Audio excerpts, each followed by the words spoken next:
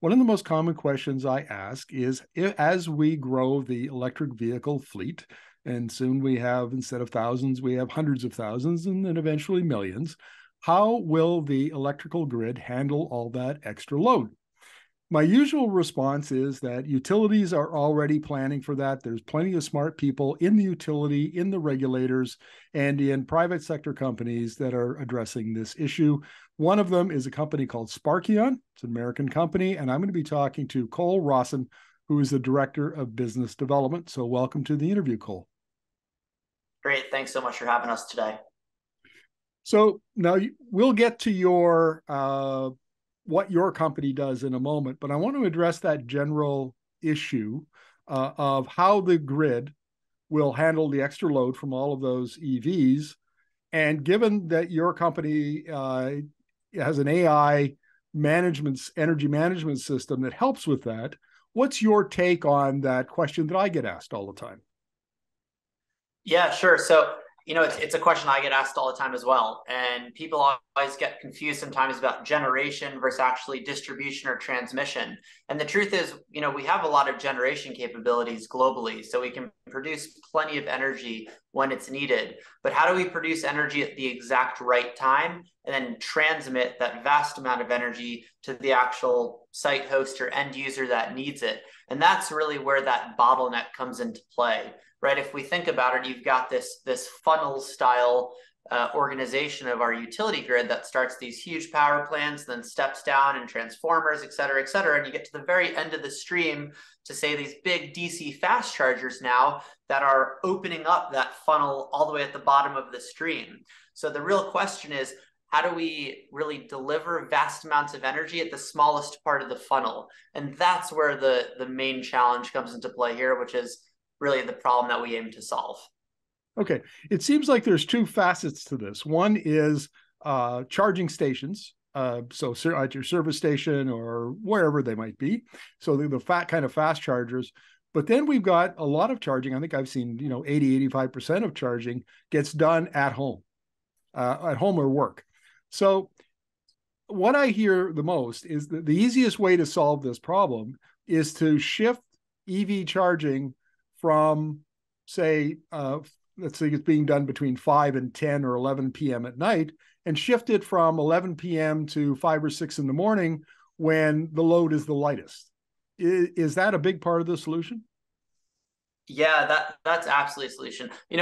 I think that in a way we've actually, and we have, say, the utility companies and scientists and engineers, they've sort of solved a big part of the sustainability crisis, which is, as long as we can develop clean, renewable energy, if we can distribute it efficiently, this is the whole puzzle. And the answer there is communications channels. So to your point, if we can somehow know in every neighborhood, in every garage, precisely when a car is coming and going, what that charging pattern looks like, and then look at that at a very large scale of that entire neighborhood, you can all of a sudden, to your point, load shift and actually use the specific load at a specific house at a specific time and optimally charge that vehicle. So the game plan here would be distributing that load across a longer period of time for whenever it's needed. And the way that we would call that is basically flattening the load profile, flattening the curve. And what utility companies look for, sustainables look for, is basically how do we create a flat, predictable load curve? And at the end of the day, this entire equation is about data. And again, whether it's residential charging that you said about 85% is going to happen at home, absolutely. I think we're seeing a larger capacity happen at DC fast charging sites right now, but this is just a consumer mentality shift, getting away from fuel stations into this other way that they live their life with their car. But it all just comes down to data and predictability. Okay, so let's say that you have the data. The utility or whoever's doing this has the data, and you have, but what about the means to shift the load? Because as I understand this, unless you have the demand management response capability in each garage or attached to each electric vehicle, that's what you need to make optimal use of that, of the data and the analytics that go along with it. Am I correct on that? Yeah, you're absolutely correct. So it all comes down to ensuring that every charger, whether it's a public commercial charger, whether it's in your personal garage, it has to be networked in some way, shape, or form. So it's usually got some kind of Wi-Fi connection or cellular connection, which is then integrated into a charging network essentially, and that charging network can speak wirelessly to the utility grid, understand what that load looks like, and then shift it, to your point, based on when there's excess load that's available on the grid, when it makes most sense. But again, we're talking about hundreds of thousands of different data points. And then you're overlaying that on, say, 15-minute meter interval reading of that specific site that then aggregates into a much larger area. So again, you're talking about huge, vast amounts of data and ensuring that you can create trends of all those different data patterns and then understand precisely based on what kind of charger it is, how much energy it's using, even going downstream and looking at the telematics of that specific vehicle. Because keep in mind, every EV has a different charging pattern, right? A different battery load profile and how it charges based on its state of charge. And you've got to think about every touch point at that case. Now, last year I interviewed a woman whose company in Los Angeles created. They ran virtual power plants, and not only did they aggregate the solar capability, the solar generation from rooftops within their catchment area in their neighborhood, but they also included storage. But what I thought was really cool about it is that they could control the heat or cooling in each individual unit of the apartments that were part of the virtual power plant, right down to the degree. They could lower it 4 degrees or 6 degrees or raise it whatever to meet the load, to meet the demand, to manage the demand response, I guess is the best way to put it. Is that what we might be looking at a neighborhood level, like in your typical suburban neighborhood, where a virtual power plant company comes in and manages all of that? Basically it's between the utility and the consumers. Yeah, I mean, I think that's the dream in a way, but I would pose the question to the United States or Canada or the world. How much is that a utopian thought process versus people being willing to actually give up that individual control or put that trust, if you will, into the utility company there? So I think, look, that's definitely a future. It's very likely going to happen. It's a necessity that we do something like that. When you talk about demand response that you just mentioned, the whole premise is that you do have solar. When the solar maybe is not used because electricity is just in time, it's getting stored in a battery. And then when the utility grid needs to pull for demand response, maybe it's curtailing a load on a specific site and then backfilling that load with the battery or pulling directly from the battery. So it can maybe even omit having to have a demand response protocol anyway, right? We always have some kind of surplus energy, assuming that we have enough energy generation and enough storage and enough kind of small communications patterns that I mentioned before, whether it's residential, commercial. This really can bring this entire holistic picture together. And if we do have these networked devices, you mentioned kind of a smart heater or air conditioning. We've worked with a commercial client before who installed smart air conditionings that, to your point, we can actually leverage software to individually shift each individual air conditioning based on different parts of the store, based on different times of the day. And then that's also attached to their EV charging. So that load can shift when EVs are plugged in to the utility with open ADR for demand response. So again, once we bring the entire picture together, we have this answer, but it's just an enormous piece of infrastructure to actually implement. Now, your company, as I understand it, is an AI-driven management system. Are you working at the residential level or at the commercial level, maybe at the electric chargers? Yep. What's Sure. your business model? Yeah, fair. So we are focused primarily on the C&I industry, so on the commercial side of the business. And the thought process is that the most immediate need is to support DC fast charging infrastructure. Because, I mean, if we think about it, 150 kilowatt charger is using more energy in a 15-minute period, probably than the whole neighborhood is using in their overnight, level 2 charging in that case. So the premise is that these DC fast chargers show a lot of volatility in that load profile I mentioned before, which is doing the exact opposite of our goal of flattening that load profile and flattening that curve. So the premise of Sparkion is that, yes, we have battery storage hardware, and this is relatively agnostic, right? These are lithium-ion batteries or inverters or cabinets, but it's really the software that makes the hardware intelligent.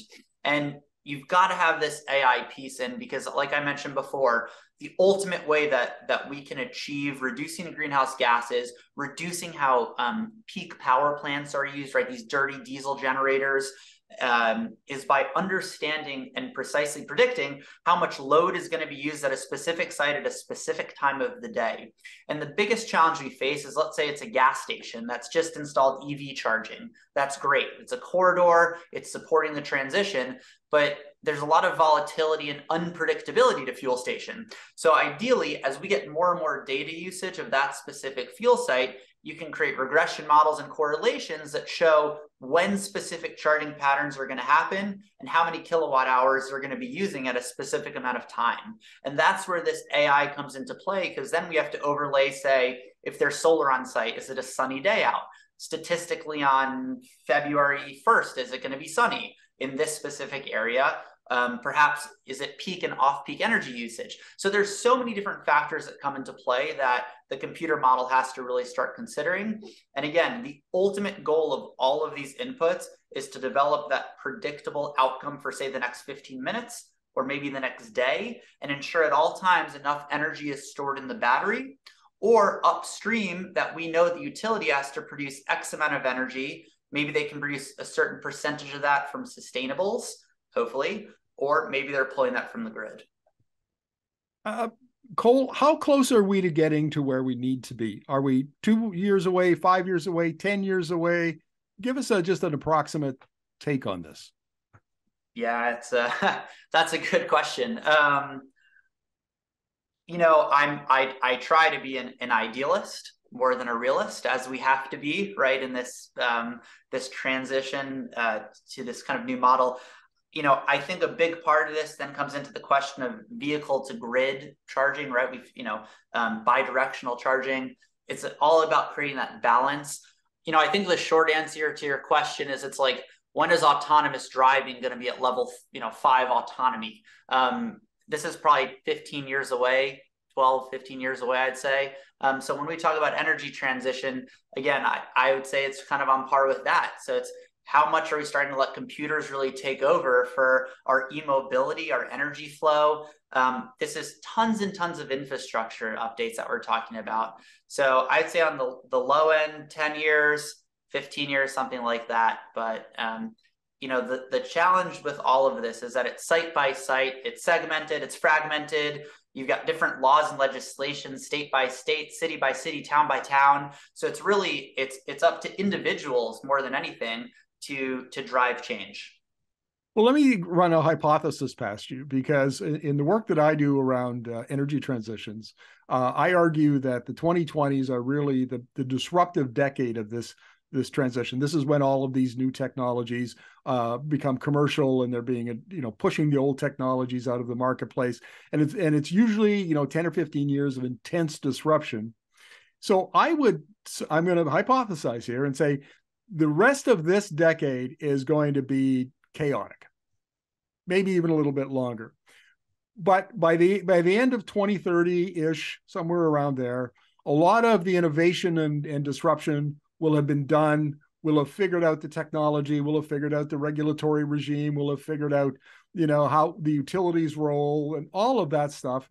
And the 2030s will be about making it work better, doing it at broader scale than we have to date. And by 2040, the kind of situation we're talking about, which is really only 17 years away, which in the electricity system is a blink of an eye. Does that sound like a reasonable hypothesis? I think so. I think it's a very solid point. I think that, say, the last 5 years or so, people have just been learning what EV charging is, battery storage and behind the meter battery storage, right? Whereas what we focus on, what we've been talking about today, this is not even in the discussion yet. So I think actually this decade alone, or the next 5 to 6 years, are really going to be focused on battery energy storage and what we're really doing with load balancing at individual chargers, leveraging that data that I mentioned. And at the end of the day, data is only as good as how much data you put in and what kind of data you put in. So statistically, the more time that goes on, the better our data gets, and the more refined we can come with those solutions. So I think just to get to that organized chaos, if you will, we need time. This is the biggest thing we need, which some could argue we don't have that much time. But I think in the scheme of things, 17 years sounds about right, and that seems pretty plausible. Now, I'm hearing, starting to hear from American entrepreneurs in similar spaces, in the climate tech space, about the effects of the U.S. Inflation Reduction Act. It's beginning to filter in, and it's being on the battery management side, on the battery side. It's already having an effect in terms of orders, and people are ramping up and scaling up. In the space that we're talking about, what effect do you think the U.S. IRA will have? Enormous, absolutely enormous, both on a utility scale standpoint, on a behind the meter standpoint. When I say utility scale, so that's front of the meter, in the space that we play in the commercial standpoint, or for EV charging, that's behind the meter. It's about 30% of an immediate reduction in tax credits that comes there. And that's the difference between making it a net profit for that site host versus making a net negative CapEx investment over a certain period of time. So it's a huge deal. I would argue you've got to be closer to about 50% of that discount. So there's other incentives that states have that utilities are coming to the table with. But it's an enormous change. The European Union's actually just announced yesterday, I believe, that they're going to be rolling out a structure that's very similar to the Inflation Reduction Act to support tax credits and rolling out infrastructure like this. I think the biggest challenge that we face with all of this is that battery storage is based on really the commodity price of lithium. And stationary battery storage is purchasing lithium at a much smaller volume than, say, EV manufacturers. So whereas EV manufacturers are getting this volumized discount, stationary storage is still at a different level than, say, EVs. So there's not really a price parity there between the two, which is sometimes a challenge. But the Inflation Reduction Act is really supporting, helping drive that a bit lower. I interviewed the CEO of a battery company last fall, and they make zinc-ion stationary batteries. They're just coming to the market now. They argue that while their product is heavy, it's not suited to EVs, but it is suited to being in your garage, or it's sited on your industrial property, or maybe at utility scale. But it has the same performance characteristics as lithium ion, but it's 30% lower cost. And then now we're hearing about lithium iron, and we're all kinds of other chemistries, flow batteries. Is that the future of stationary storage? And will that accelerate the process we just have been talking about? Yeah, so zinc ion, I think there's a really good use case for that on utility storage. And basically, the reason that most behind the meter stationary storage focus on lithium ion is that it's very high energy density. So it can react very quickly. And that's the reason it's in electric vehicles as well. I think things like solid state and other compounds are still quite a long time away. The biggest thing that we're actually investing in is second life batteries. And this opens an entirely other conversation up. But if you think about a circular economy and how many batteries are starting to come out of vehicles even already that have 70, 80% life left, we're really investing heavily right now into technology that focuses on how do we harness second life batteries and double the lifespan of them all of a sudden. So rather than invest in zinc ion or solid state, whatever, let's use all the raw materials that's already been harnessed, and let's maximize the lifespan out of them. And I think for us, that brings us for the next 20, 30, 40, 50 years at that point, before we even start looking at another fossil fuel of sorts. Great. Well, Cole, thank you very much for this. Really appreciate it. Absolutely. Appreciate the time.